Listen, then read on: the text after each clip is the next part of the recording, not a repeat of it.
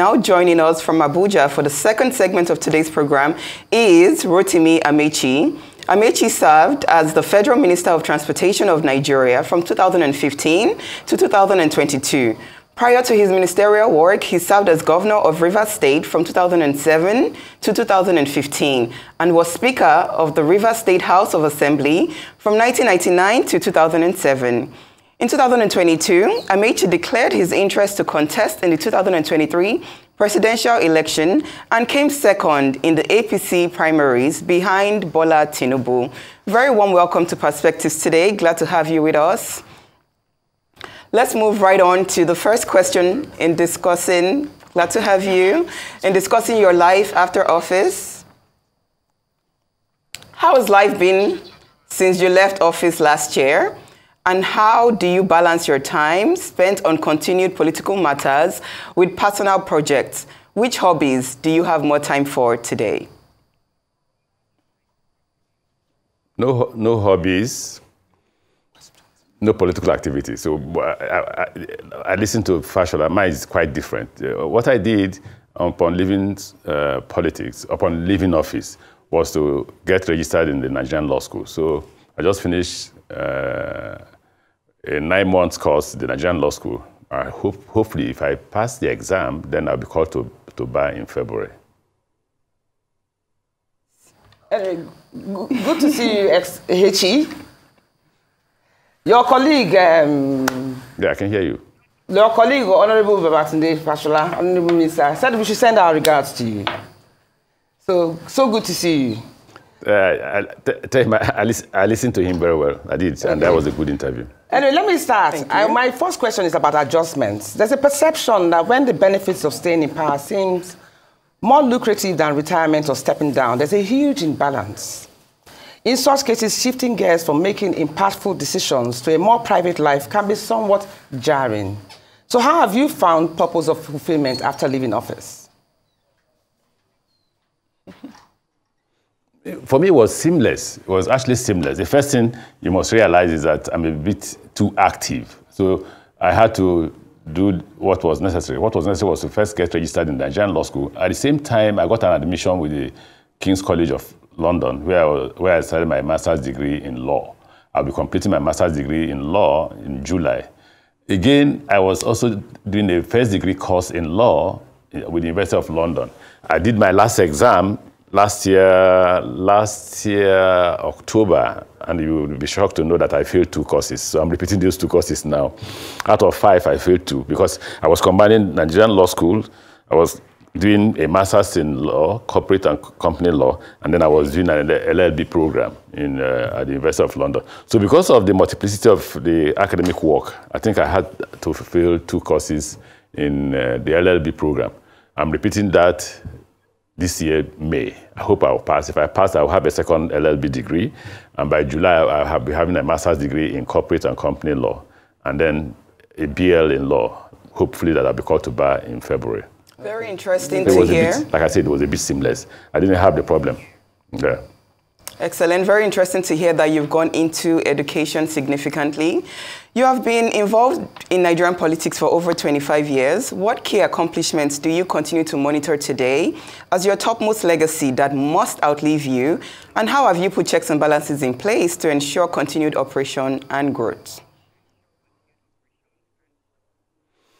Well, the last part of the question is difficult to respond to. Why it's difficult to respond to is that it will depend on the government that took over from you and what they're ready to do. First is I want to repeat that I started the construction of Lekki Deep Sea Port. Okay. And concluded it by September 2022. And I wasn't there when they commissioned it, but from time to time, I would like to know how they are managing. And I'm very happy that they are moving on at the rate at which they are moving on. I'm also happy to note that is the first seaport you have in Nigeria. The other ports, like I stated before, are river ports. They all tee off the ocean. And that's quite interesting to me. What other thing that is interesting to me is the railway. Hopefully, they're also still operating. There is the Lagos-Ibadan Railway, which is still operating. There is the Abuja-Kaduna. I hope that work is still ongoing in the Kano-Kaduna part of it. Well, I was delighted to see CCCC, that's the company that's consulting the railway, publish in their listen that they have completed the Port Harcourt-Maiduguri, which was not only launched while I was the minister, but I disbursed the first set of funds for them to commence work. So they have completed the laying of the rail lines. I hope too that they should be able to complete the stations. These are legacies that from time to time I would like to watch, and they delight me a lot. Okay. That I give a lot of time to all these things. So you see, moving from such numerous activities, if you go to just one activity, it will be difficult to slow down. That's why I said I had to take more than just one course. I had to do 3 courses to get all my energy in education and begin to slowly reduce them. Okay. In the political arena, a lot of power can be intoxicating, and maintaining personal relationships can be difficult. Were you able to stay in touch with old friends despite the demands of your career? And did you get complaints about your inability to them whilst in office? Also, that people once in power have been known to talk about deafening silence that follows after their exit. Some are still struggling to come to terms with it. In your experience, how has the frequency of communication or calls changed since leaving office? What are the most important lessons you have learned after your departure?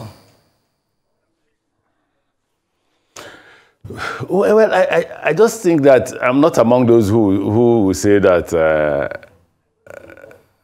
I don't have friends. I have a huge number of friends that if the politicians go, you have another group of friends that you can always talk to all the time. So many social activities, people will invite you to come to parties. I'm not such of a protocol person. So while in office, I was like every other Nigerian. Luckily, the law school enabled me to have young and new friends, very young and new friends in their 18, 20, well, I met few that were in their 30s. Then those of us they call old men. We must be like 10, 20 of us at the Abuja campus. So quite busy. Didn't notice if some friends were not calling me again. If they did not, well, nothing to worry about. Just focus on what were your achievements. What were the things you set out to do when you assumed the responsibility of the Office of the Minister for Transport? Did you achieve them? What legacies did you leave in Port Harcourt? A lot. Primary schools, secondary schools, health centers, general hospitals, the dental hospital, the Songhai farm, electricity, power stations that you had to build. Quite a lot of things to bother yourself about. And then, do you rest? Yes, of course. A lot of time to sleep and find time for my poor wife who didn't have the opportunity of seeing me from when she got married to me. Don't forget, we got married, and then by 1999, I had become speaker. And from them, only God knows what has happened. So from speaker to governor, from governor to minister, to being the DG of the campaign of the last government twice, huge responsibilities that got my marriage, seeing me as almost as an absentee husband. But believe me, my wife was just such a wonderful manager, managing me, managing my responsibilities, managing the children, and making sure that they kept their relationship with their father so that they don't begin to see me as an uncle. You've certainly had very huge responsibilities over the past 25 or so years. Good to know that you get more sleep now. Are you done with your political career, or will you run again in 2027 or beyond? Let me tell you what's going on now. I'm sure that Ruth is just being smart. She's letting you to ask that question because we agreed that no political questions. So the answer to that question will be no comments. She is not keeping to the agreement. The agreement is no political questions. The only questions you can ask is life after office. I agree with you. I agree with you, Honorable Minister, and I do apologize for that. Life after office. No, you know, you're always a very honest person. You've always been brutally honest. So my next question is going to go to that. Being too honest does not always endear you to everyone all the time. However, they will know what you're saying what's on your mind. But some might argue that being more magnanimous is more politically correct. They would say the greatest win is walking away and choosing not to engage in drama and toxic energy at all. So how would you describe, what is your take on this? Do you believe in saying what you want to say, no matter whose ox is God, or do you believe in being politically correct? And it's not a political question, it's not a political question. Ruth, even this is a political question, but I've answered this. The reason why I've answered this is that it has to do with character. The difference between me and most Nigerian elites, the difference between me and most Nigerian elites is that I say it the way it is. And I say it unknowingly. People just think that, oh, he just said it because he wants to hurt me. No, that's the way God had brought me up. And I've asked God, why did he bring me up in that manner? I will tell you the truth, even if you put a gun on my head. Okay. Yeah. Whether it is politics, whether it is at home, or whether it is with my wife or with my children. I must do that. And the reason, I suspect that the reason why I acquired that character was because of my fear of God. I've always believed that I should go to heaven. And one way to go to heaven is to be honest to mankind and be honest to yourself. When you are wrong, you say, I'm sorry, I'm wrong. When you are not wrong, you say, I am not wrong.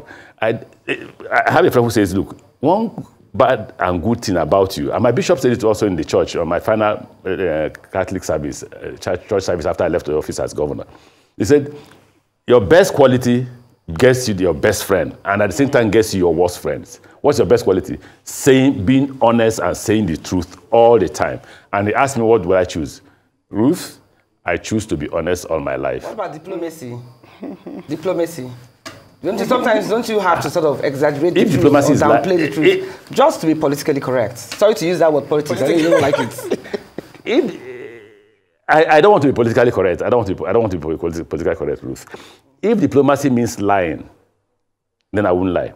The best you can get of me, or the worst you can get out of me at that material time, is to walk away from that place instead of me to lie. And if you say you're my friend and you know me, you know that is one thing you're going to get. Interesting. Yes, honesty is indeed a very good political trait or general trait in life. What is one piece... Right, so no more political questions. What is one piece of advice or wisdom that you consider crucial for personal growth and success? I've always discouraged those who want to leave the country. I said 9 to 5, yes. You can always get a 9-to-5 job when you leave the country, but you can never get the opportunity you will get in Nigeria.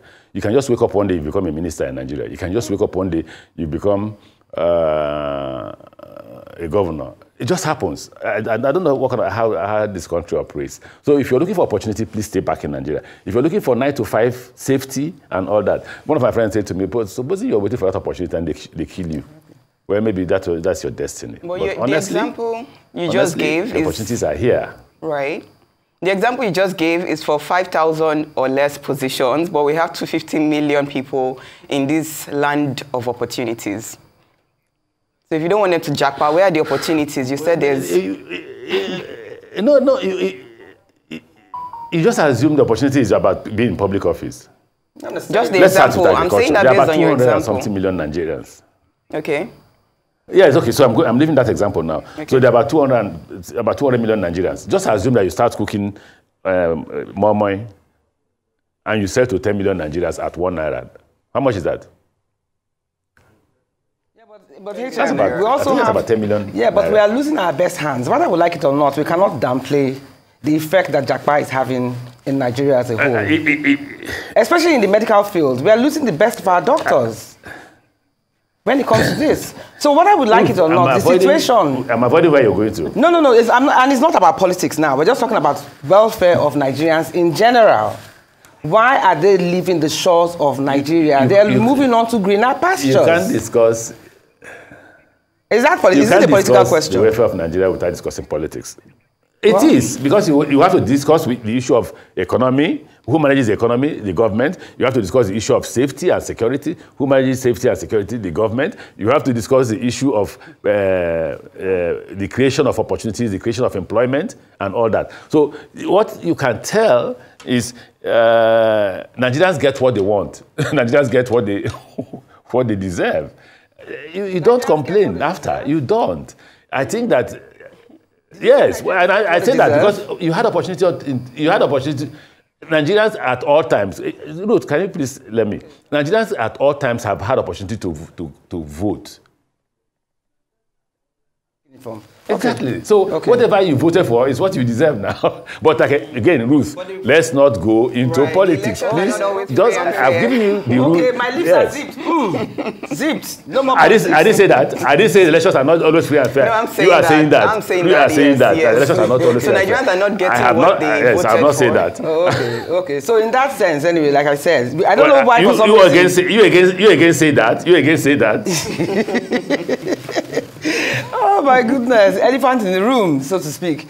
But anyway, HM, it's been interesting to hear you talk. So looking back now to what you've been through and your experience that you have had, and if you had to advise younger Nigerians about their belief in Nigeria, what would you say to them? I asked your colleague the same question. So to round up, if you have to advise younger Nigerians on how to be in a better frame of mind and how to give them hope and inspire them, what would you advise them in the Nigeria of today?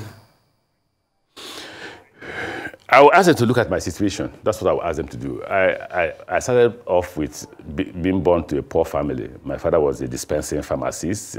Found it difficult to train my siblings. I was lucky to be trained. My siblings didn't go to university. Anybody who went to university was after me, and I trained, and I had the responsibility of having to get them through the university. I paid their fees. I got all my siblings, all. I had to get them through the university, and some of them are working, some are not working. So what did I do? The struggle, you just have to struggle. The elites will not let you join the elite class. They will not. You just have to push and continue to push until you push yourself into being part of the elite. And then be part of the economy. The problem we have in Nigeria is once you get that opportunity, you don't want to expand that economy to allow more persons come in. I usually tell people when they talk about crime, I say the reason why you have crime is that the economy is too small. The economy is not able to absorb everybody. Now, if you... I repeat what I used to say when I was governor. If all of us were working in Shell, there would be no time to go and rob. There would be no time to go and kidnap because you leave at 6 a.m. to go to work. By the time you come back at 6 p.m., you're too tired. You have to sleep. So my advice to them is get your degree if you can. If you can't, well, I'm lucky. You say that because my father did everything possible to make sure I get out of University of Port Harcourt. Thank you so much. And I wish them luck. I need to ask you one more question. Yeah. We're rounding off soon. I remember we asked your colleague about music. I hear you released an album. HM, you didn't tell me that. I didn't know you had music. Are we expecting another album anytime soon? Are we expecting you to be jumping on stage No. When is the next album? They say you released the album. HM, you don't tell me that one. Ruth, I'm a Catholic. Now, there is this choir group in the church that usually visits me from time to time. The last visit was my wife's birthday, and they wanted my wife and I to sing for them the psalm for that Sunday. And we did that for them. That's what we do. We've done it about 3 times. But in terms of music, I follow all of them. I follow Davido, I follow Wizkid, I follow Tiwa Savage, I follow Burna Boy. Okay. I am a greater fan of Burna Boy because of the kind of music he plays. And I listen to all of them. But my greatest music now is Ababola. What's Ababola? I like that song too. Oh, I don't know. Ababola, that means you're not correct. Flavor. Such a good song. Who is Ababola? Money is nothing. Money is nothing. Ababola. Ababola. See, you know it. Yes, I know it. Don't you love it? Yes. How much is money? Flavor, yes. Yes. Money is nothing. We all love that song. Yes, I love that. Now you know.